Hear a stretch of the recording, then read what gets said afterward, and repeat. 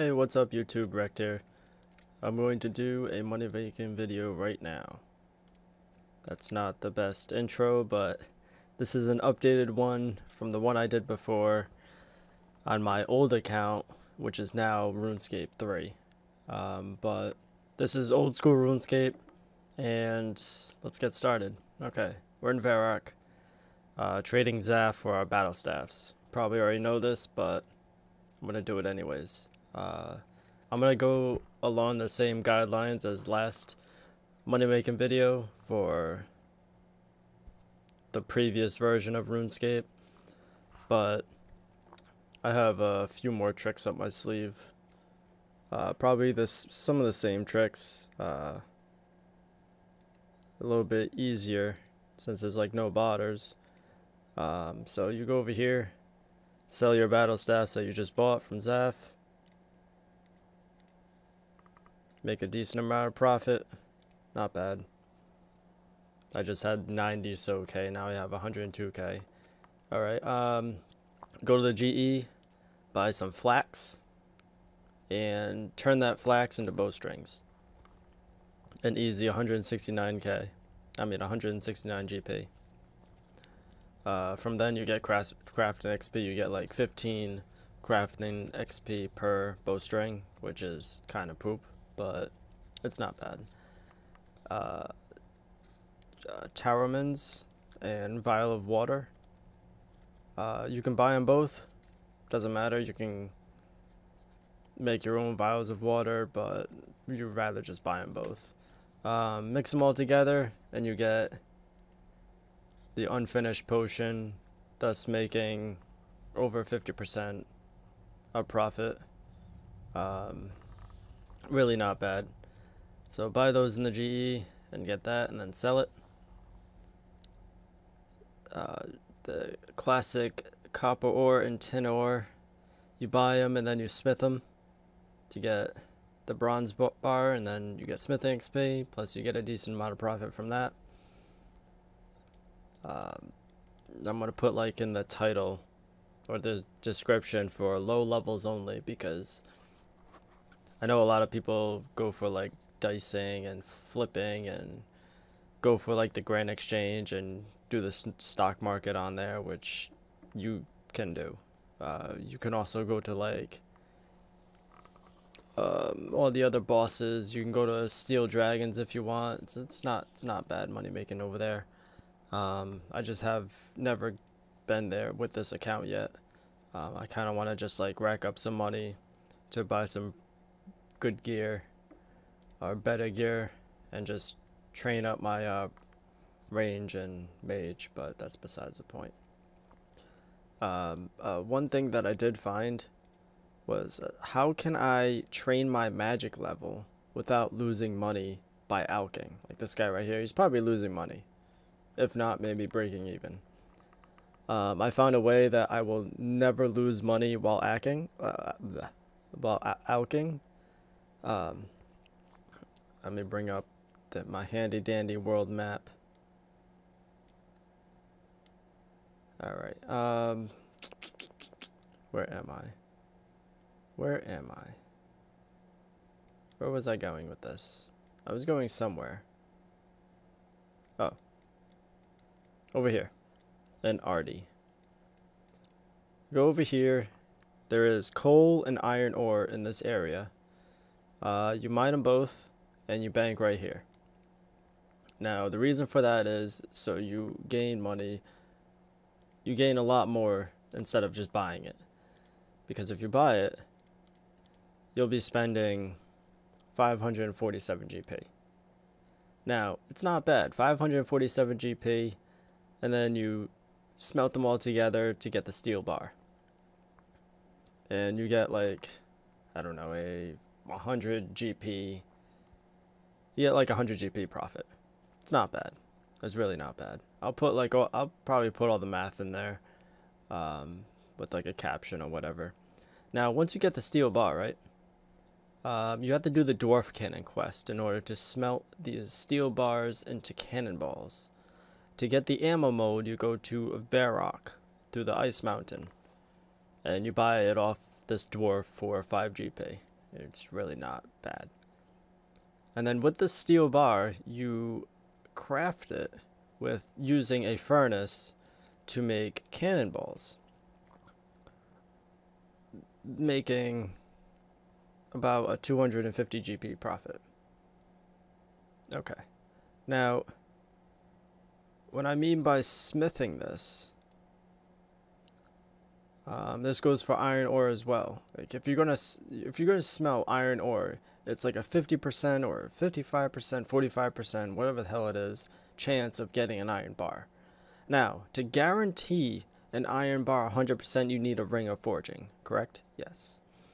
Another way is superheat item. This guarantees you the smithing rate to 100%. 110%, why not? You could use that for steel bars as well. You can craft nature runes if you want, or you can just buy them straight out of the GP for like 161 GP. No, actually I think it's more. Oh boy, I think it's like way more than that. Oh, 306. So let's see here. Let's do this. Got the iron bar over here. So this is what I'm saying. Don't buy it. If you buy it, you're gonna lose money. So go over to the area that I said. If you want to go backtrack and find it, it's near Arty. It's like west. It's northeast of Arty from the central area. And then you mine this, and then you superheat item to this, to the iron bar. Now, thus doing so, you'll gain about 114 or no, 14 GP. So you're not losing anything. If anything, you're probably breaking even. Which is why I'm saying to do steel bars. Because if you do the steel bars and do the chain that I said, you won't be losing any money, really. So say if you have all of this in your inventory, and you don't buy it all, and you make the steel bar, that's 671 GP. And if you buy this nature rune, it's 306, 310 GP. So you'd be making 300 GP off of the super heat item. And if you want to go further in crafting the cannonball, I can't trade that item, that's okay, you'll be making about 600 GP profit. And that's just off of getting mage experience, and also it does smithing experience as well. I have a crap load. I mean, like a crap load of things that I mine. So that's about, you go by the coal? No, you go by the iron. So that's about 500 bars of steel bars. I bought these because I wanted to do steel tips for darts, or steel dart tips, so I can train my fletching. Apparently I need some sort of quest to do so. I don't really feel like questing, so I'm probably just going to smelt all those into cannonballs to make make my money back and make a profit as well. If you want, you can do the gold bar for 181 GP into the gold bracelet for that. You could do that as well. You just have to buy the bracelet mold, which is like 300 GP or so. I really don't know. But either way, you'll be making a decent amount of money. Okay, it's 430 GP, but you make that back in about, what, 5 bars? It's not bad. Plus you get crafting SP, and then you get smithing SP. If you want to go and get gold yourself, you make even more money. So if you have 100K, you are guaranteed to make money. At least a decent amount of money. Like I said in the video before, you have to be consistent. You cannot just be like, oh, I'm going to do this right now, I'm going to do what this guy says, and oh, why is it taking me so long to get $100 bowstrings. Well, it's going to take you long to get 100 bowstrings. I'm not gonna lie, it's gonna take you a while. So put the RuneScape video to the corner of your screen and open up YouTube and search up more videos and like sort of AFK for a bit, or bring up some anime and just watch some videos. I don't know. Another money-making way, I'm gonna bring up Artie again, is if you have a friend or someone on RuneScape that you know, you could do runs. Let's say if you want to gain your mining level over here, an iron ore. There's like 3 rocks right here, 1, 2, 3, and all you have to do is like stand in the middle, and you're like boom, boom, boom, boom, boom, boom, boom, and you have like a full inventory in like, I don't know, like 2.5 minutes, 2 minutes, or whatever. Well, get your friend, and you both will make money on this. And instead of like dropping it, because a lot of people over here just drop it, and you can go over there and just take all their stuff and then bring it back and go back. It doesn't matter. But to get the mining experience, it's 35 XP per iron ore, and 50 XP if you were wondering for coal. So get your friend, and maybe he could be like in the area, maybe like training thieving, or doing agility over here, and have them buy the iron ore off you for, I don't know, like 120 GP each or 100 GP each, something cheap, something so you can make money and he can make money, or she can make money at the same time, and you'll be getting the mining experience. And instead of wasting time and dropping it all, because you have to right click and then go down to drop, and that takes 0.3 milliseconds, which is a lot of time in RuneScape. It's a click, or a tick rather.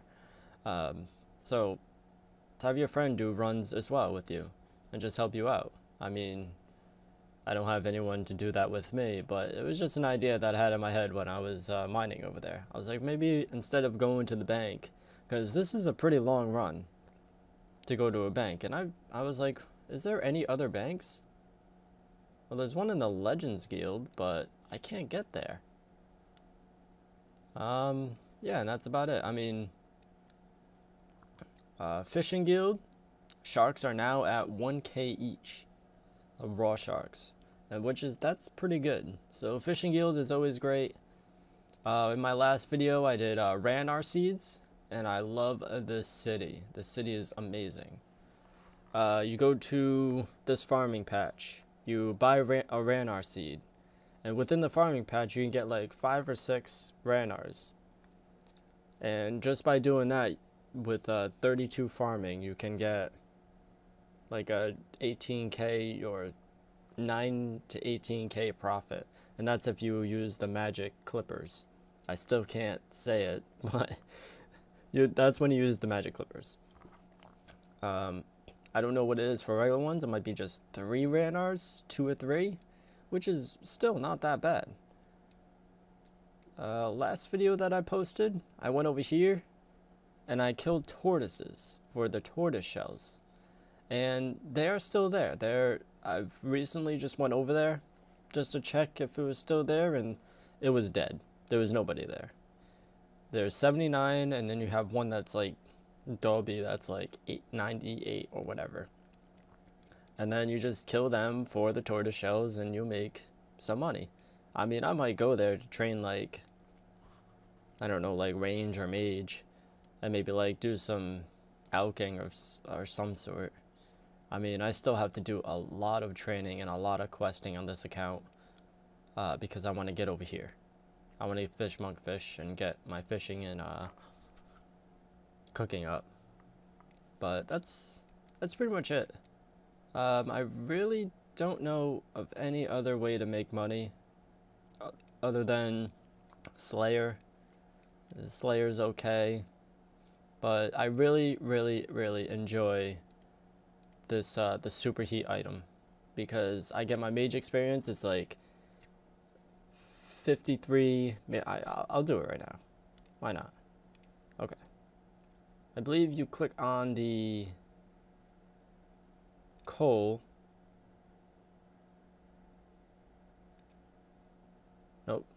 iron, 5318.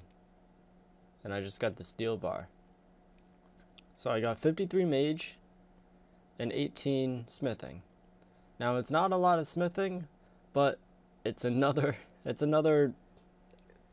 level that I'm gaining. It's not bad, and I didn't lose anything.